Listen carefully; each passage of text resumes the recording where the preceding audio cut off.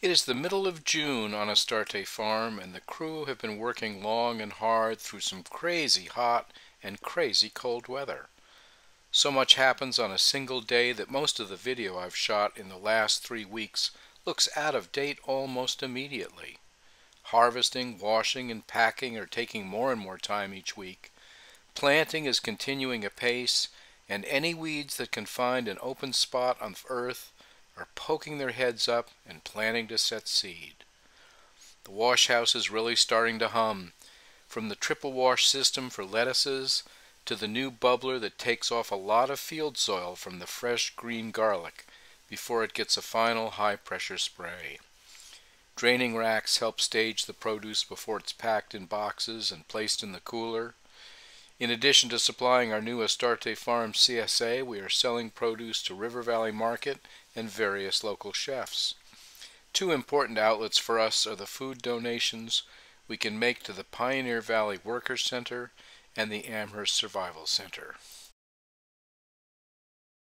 Out in High Tunnel 1 we can see some fine examples of both relay cropping and companion cropping. Relay cropping requires flexible planning so that when a crop is ready to be harvested, there is another crop ready to be transplanted quickly into the same ground. This helps preserve the existing fungal activity around the plant roots that is so vital to our growing process. You can see our early tomatoes already transplanted into several lettuce beds. When the lettuce is cut for harvest, the plant essentially dies, but instead of simply melding back into the soil, there is another living root system for all of those microorganisms to colonize. When using these techniques, we see relatively little transplant shock, probably due to both the bed canopying, which cools the soil and helps preserve moisture, and the preservation of our active soil food web.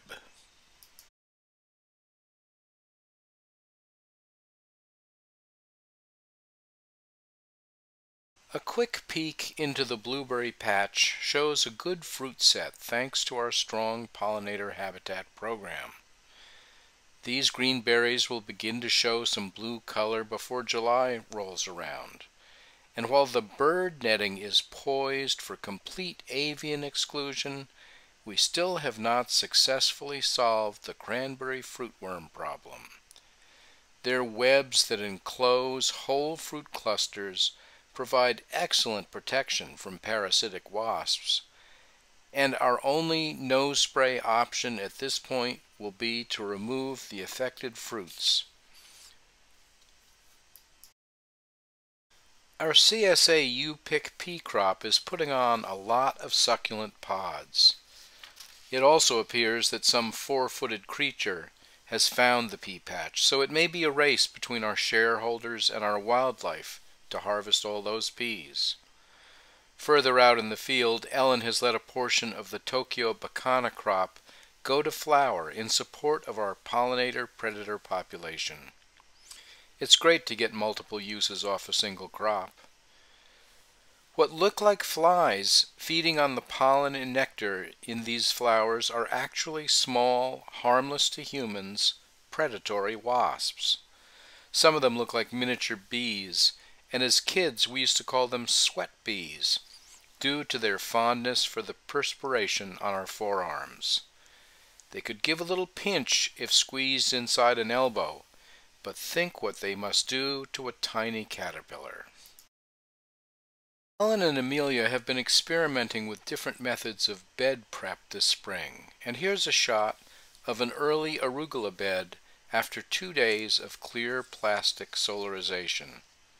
It is almost frighteningly effective on a delicate crop like arugula, and this method can also be useful for eliminating spring flushes of annual grasses. Any perennial weeds or grasses with extensive root systems can take much longer to kill completely. Garlic scapes are in season. Beyond the single bed of early fresh garlic from one of our high tunnels, these flowering tops with their peculiar pig's tail curl are the first taste after garlic's long growing season, and we begin to harvest them almost a month before the field garlic is ready to pull. They make a great base for a green garlic pesto in a food processor. The tender parts can be chopped into a stir fry. They can be sautéed in a little butter. Some folks even like them in flower bouquets. Floating row covers have gotten a lot of use this spring, primarily to limit rabbit and groundhog grazing on our spring greens. It works well for insects also, but heat can build up quickly under them, particularly when the sun is so high in the sky and we have to endure another early season heat wave. The tomatoes aren't complaining, and this is just a small portion of the crop that is already in the ground. At the far end of the field you can see what 6 weeks under a silage tarp has done to the winter rye cover crop. Because of the high moisture levels under the tarp, the rye's dense root system has started to break down nicely.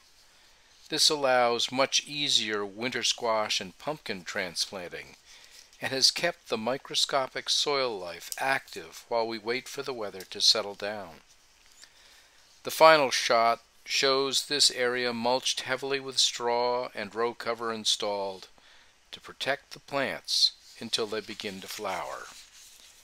Gosh, I'm sure I missed a lot, with the whole crew working as quick as they can to bring the farm into full productivity.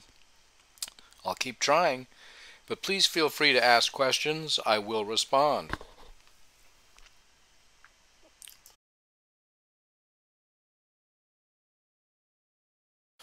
Thanks for watching. Don't forget to hit subscribe, and gosh, go ahead and hit like while you're there. Catch you next time.